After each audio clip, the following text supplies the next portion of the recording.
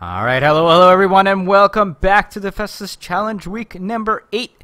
This is, of course, the Anvil Division stream, but our last match today will be the last match of the entire season of the Festus Challenge. It will be between the Art of Warfare and the Mad Hatters. Of course, I am Imagine. With me once more is Sir Morty. Welcome back, everybody. Now, we have a quick announcement here. Because of the events that happened earlier today and talks of possibly rematch between the Sky Invading Rhinos and the Merry Men for that last gold slot, it has been decided that in the end, Merry Men will get a 2-0 victory over the Sky Invading Rhinos based on match prior to pause problems. And Redria, one of the basically brainchild behind the Festus Challenge, says that the admins would like to apologize profusely for how it worked out, and they are talking now to work out what needs to be changed to avoid this in the future. So that has been settled for now. So the Merry Men will, in fact, take out the victory in the end without a rematch of any sort, which may have been a little bit hard for them because you kind of reveal what your strategy is, and you give the other team time to think about it. So regardless of anything, that is the final ruling here, is that the Merry Men will end up with a 2-0 victory in that matchup, and the rules for that sort of stuff will be hashed out a little bit further on. So that brings us into our last match of the season, as it looks like the Rob and Dan show's stream just ended, or at least that match just ended, and it will be between the Art of Warfare and Mad Hatters. Of course, the Art of Warfare has been struggling quite mightily so far in the Festus Challenge, but I will give them props because they have shown up every week and they have fought as hard as they can. Yes, they've done everything they possibly can, and realistically I can only see it really being bad luck, unfortunately. Yeah, and they're a team that has really, I think that was their first time dipping their toes into really hardcore competitive play. And I think if we see them next season still, for whatever we do, I have a feeling they'll be a lot improved. This will give them a lot of seasoning, if you will say. Yeah, this is definitely throwing them in at the deep end. I mean, there's got to be more they can do, and they'll probably figure that out over time, either rewatching streams or just competing in other events. And this was a bit of a I think a bit of a shock to begin with. Yeah, and on the other side, Mad Hatters have, of course, have themselves a few struggles too. I really feel like Mad Hatters was kind of one of the favorites in that division, and and they haven't done all that well. I mean, it was going to be hard, with the Glowater Thralls and the Riders in there, with other teams like the Clamor in there as well, and Overwatch, who's been probably the biggest struggle surprise this season so far. But the Mad Hatters, I think, I felt like they should have been one of the top two teams that come out of there. I do know that they did have a little bit of an organizational trouble in the middle of the season, so that probably did not help any. Did. But they are back here now, and they at least hope to finish out the season at 4-3, and really challenge for one of those top seeds in the Silver Playoffs, which will be very, very important in trying to move on forward. Yeah, I think the Gents were predicted to be so high at the minute because of past successes. The Gents always used to be a very good and very competitive team, often dominating quite effectively. And as we've seen with many of the competitive teams, it's declined. In other words, it's declined to a mid-level range for which they can either recover from or go down further from, but we've just seen new teams show up, trying new things, or surprising teams show up. Take Holy showed up, we didn't even know they were going to kick as many butts as they did, and they have. So we could see the Gents just struggle this one, and then maybe the next one do better, and the next one after that do better, and the next one after that they'll come through and beat everybody again. So you never know. I fully see the Gents still doing a lot of good things. Yeah, and it seems like they have gotten their feet under them now, and are moving to perform a little bit better. So we'll see how they do in this match to finish out the season. If they can finish off the year with a positive record. Of course, the Art of Warfare in the meantime really wants this victory to not finish with 0 victories in the regular season. We are going to be on Battle on Dune, so we'll see if we end up with a little bit of a longer range firing going on. Yeah, so let's see what happens. Yep. All right, so we got just about a minute here before we are ready to go. So let's see what. There's a squid. Yes, I was looking at that myself. I'm looking forward to this. I always like squids. There's I'm a squid. biased.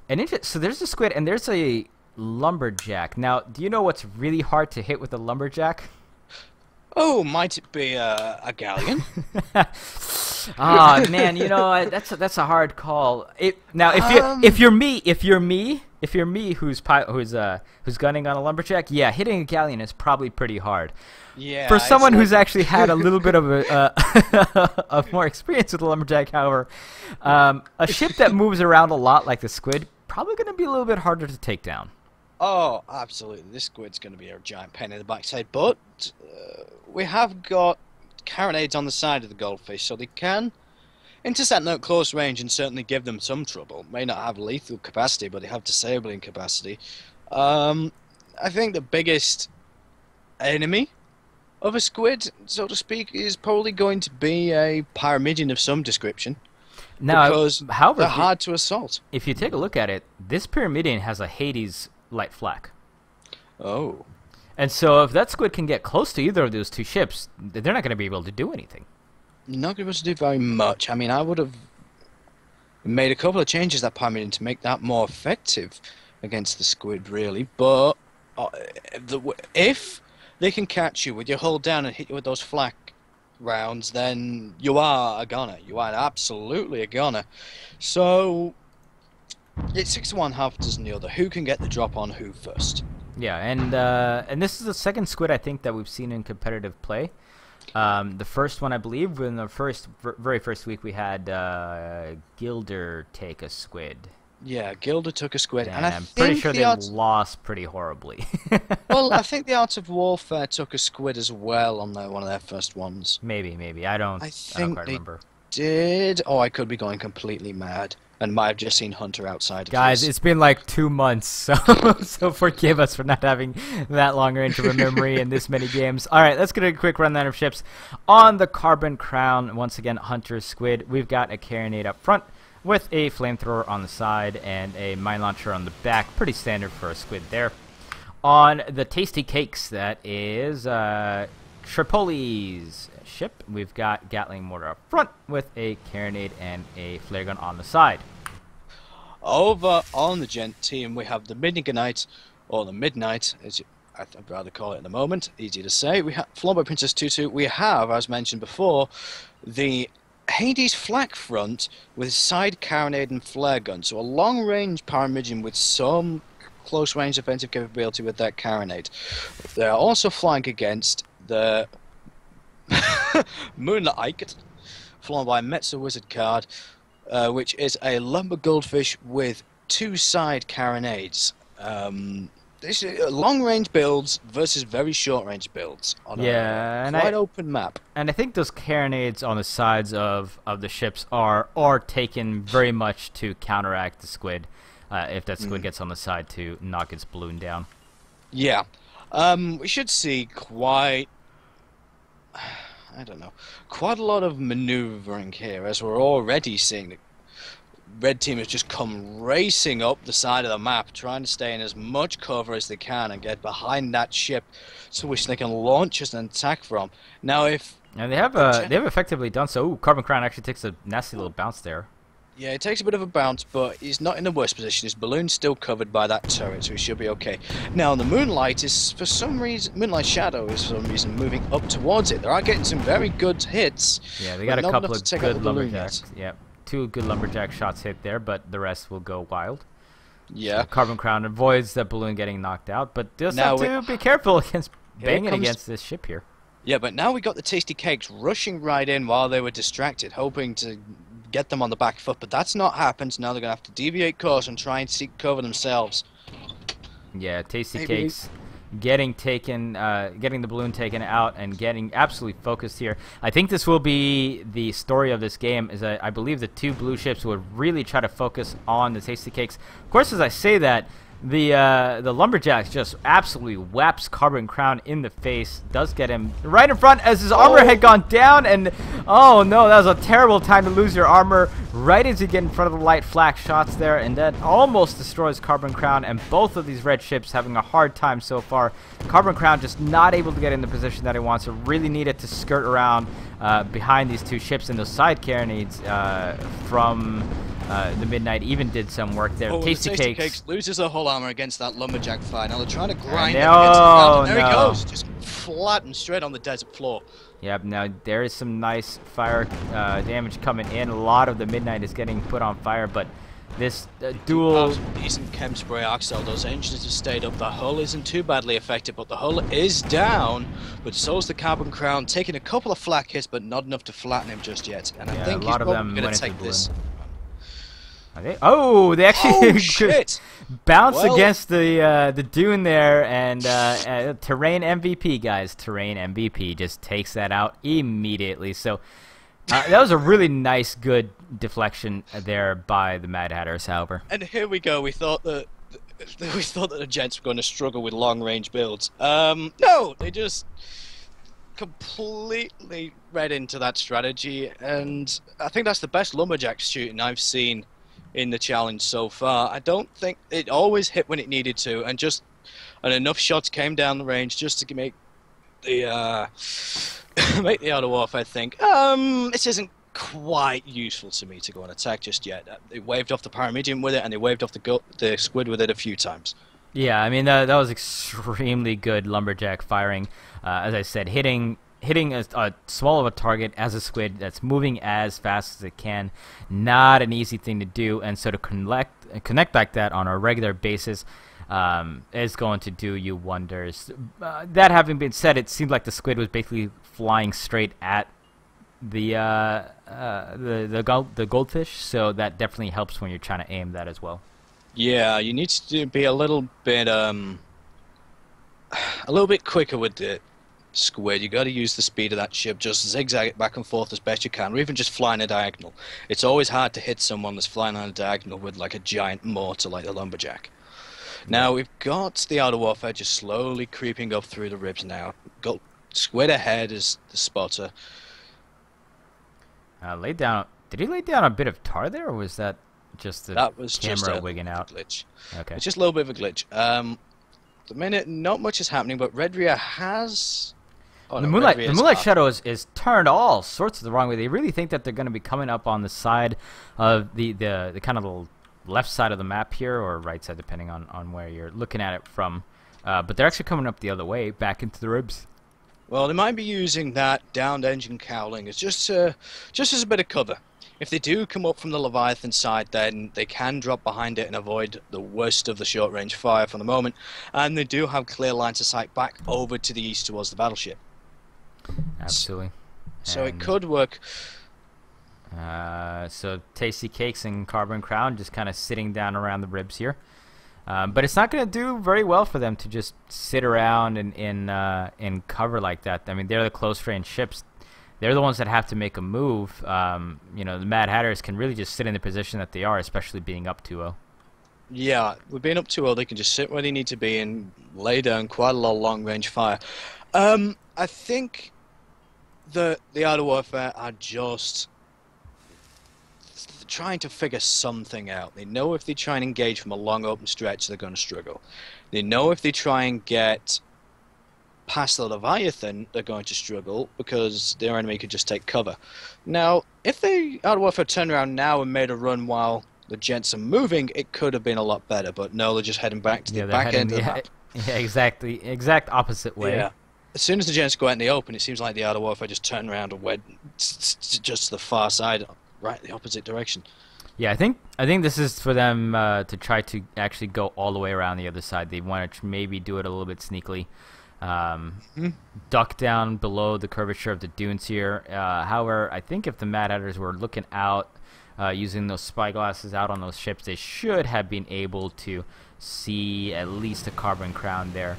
It's a little bit of a long distance, but I think the Carbon Crown was poking out his head for a little bit long enough. Maybe if they didn't, even if they didn't get the spot. This is a nice little tactic here by the Order Warfare, though, trying to use the dune curvature against the other team. And you know, it's gonna take a while to circle around, though. Yeah, to be honest, I learnt that trick off them. I watch Hunter use his squid doing the same trick, and I use it quite often when I'm flying a squid now. Sort of keep low and skirt around behind that dip of the hip behind that middle crater. But it does leave you with a straight open alleyway back to the ribs, where it seems that the gents are moving closer to those ribs, but the Outer Warfare have split up. What's this? Is the Pyramidion going to act as distraction while the squid gets in close and ruins somebody's day? But it doesn't seem like it. It seems like the squid's been spotted by the goldfish always angling and pointing in their direction. Yeah, once again, it looks like the Carbon Crown came between a couple of cloud covers here and probably did get a look-see of it. Now, what you don't expect, you generally don't expect ships to split up this badly, though. So maybe this can work out, but they will have to time this extremely well. Is it Tasty Cakes? Is he still in cover, or not in cloud cover anymore? So he'll probably be spotted here. Yeah, I mean, even if they don't get the spot down, they definitely do see. Yeah, they know exactly where they are, and there goes the spotted on the Tasty Cakes. The squid, on the other hand, is still staying low, still skirting on the outside of the map, but they might get caught on the edge of this dust storm and lose a bit of momentum. When that starts killing your engines, you just wish you'd never bothered. Yeah, they're trying to use the cloud cover all the way around. Now the gents have engaged the Outer Warfare's Pyramidion. Now they must be able to figure out whether or not the squid's there with them. Yeah, no, well, they do see it. On my map, it shows the squid had gotten spotted. Yeah, on mine it doesn't, so we might be in cross paths here. That's weird. I swear to God, for a second there it did when I opened up the map. Regardless, they should. Unless okay, they're now not the squid is spotted. So they do definitely know where he is. They are getting a nice little flank here, but I think the Carbon, is just a little bit too forward. Flying in by himself, flying straight into the mouth of the beast once more, and here come the lumberjack shots. Okay, they're trying to dive to avoid it, but we've got the Hades up the back as well, just hammering them. And there goes their hull, and there goes their balloon, and they're just going to face plant straight into the dune again. And will they get... once again taken down. It might have been the Midnight, actually, this time with a light flak, but... Yeah, I think it was those flak rounds, but, man, that was just the worst bounce you could have ever had. Bouncing uphill, especially with that sort of speed, with such a fragile ship, just ripped his hull in half. Yeah, usually you can get away with a bounce, maybe two, but in the end, you will eventually just run into, like, some clip area, and yeah, that was a little weird. All right. Yeah. Weird as in I'm not sure where the Tasty Cakes was because he was way behind. And this is the problem when you get split up and try to flank like that. Yeah, it's trying to get that timing exactly right. If one ship's earlier, one ship's too late, then you're dooming one or the other. And now we've got the Tasty Cakes trying to get back, but he's going to get bogged down in this sandstorm again. I don't think that the gents are going to follow him in, but the Moonlight Shadow does see them and is trying to beat the snot out of him. Yeah, he gets a couple of nice shots off. Looks like the balloon does in fact go down, and we'll actually, if I were them, I'd actually maybe have let them fall a little bit further because now they're just sitting in this sandstorm, and okay, they finally get out of it. Thankfully, nothing too. It's really iffy thing to sit in a sandstorm like that because then all of a sudden your engines are gone and your guns are gone and you're stuck disabling, and now the Carbon Crown is spotted again and you wouldn't be able to help them. We'll see. The Carbon Crown tried to go out flank out the side again with a shorter flanking maneuver this time and just didn't work again. I don't know what the gents have. Do they have X-ray specs? I wouldn't have been able to see him over there, but they have. But the Tasty Case is moving in again, completely on his own. This is going to be a lot of trouble, I think, for him. He's going to lose his balloon quicker than he can do any real damage. Yeah, balloon already down. Does get the armor down of the Moonlight, but doesn't have arcs on the mortars. Carbon copy now coming on in. or sorry, Carbon Crown. But the Tasty Cake just gets absolutely obliterated in the meantime. Now Carbon Crown is out here by itself. It looks like it will make some magic try to happen, but you're on the blues area of the map. Even if you kill something here, they will be able to respawn quite closely. Can they even manage to get a few shots off? They do get some shots off onto the balloon, but armor already down. Yeah, I think the Carbon Crown's just thinking, F this, we might as well just try and make a good effort. Oh, and they got a bang in there on the goldfish, and that usually doesn't go the way of the squid. No, it doesn't normally. They are doing some good repairing, however. They are, and it doesn't seem those flak shots aren't quite hitting their mark. They are giving the Moonlight a bit of trouble, it seems, but in the game of who's going to survive longer, it's going to be the Moonlight. And they just actually hit the bottom as well as they lost their balloon, and now those shots from the Midnight are hitting true. All up into, and now this Ram might just finish it off there.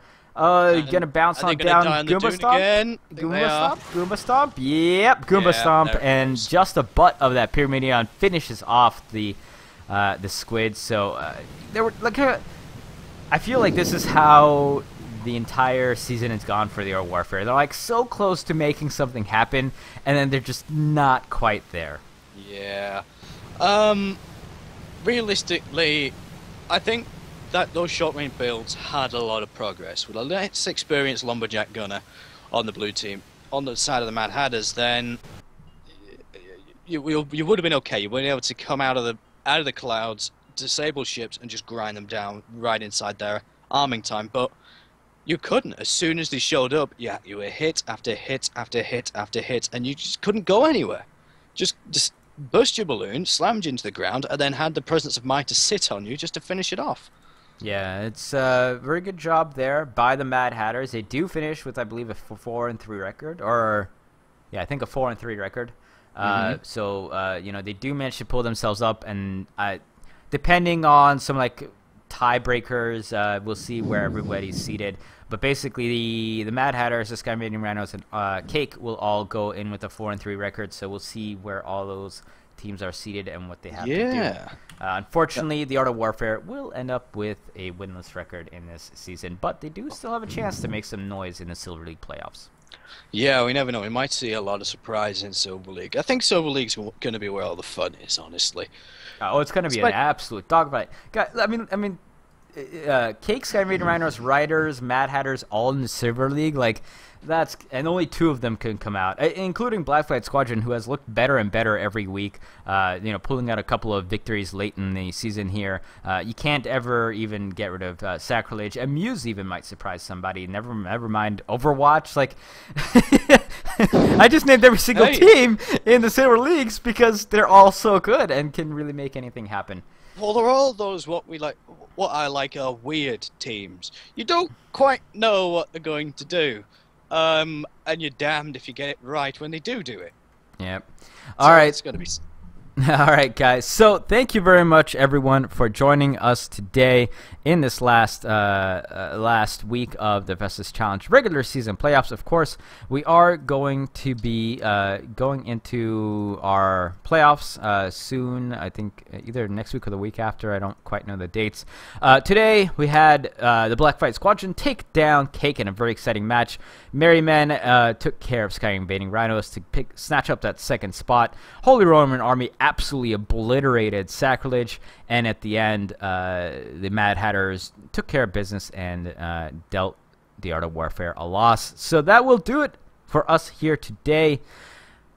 Thank you very much, everyone, for joining us this entire season, and we look forward to seeing you in the playoffs. Of course, we are going to be going back over to Rob and Dan's channel for our post-game discussion. You can watch the dual stream over here, and you can click on the little link there to actually get taken to their channel. So do join us for that, where we're going to be having some end-of-season discussions going on, and we will recount how everything went today and in the last month or so. So for everyone here at Festus Challenge, for all the admins and all the refs who we thank their hard work for, I am Imagine, and he is Sir Morty. Morty, it was a pleasure having you again. Thank you. Thank you for having me. And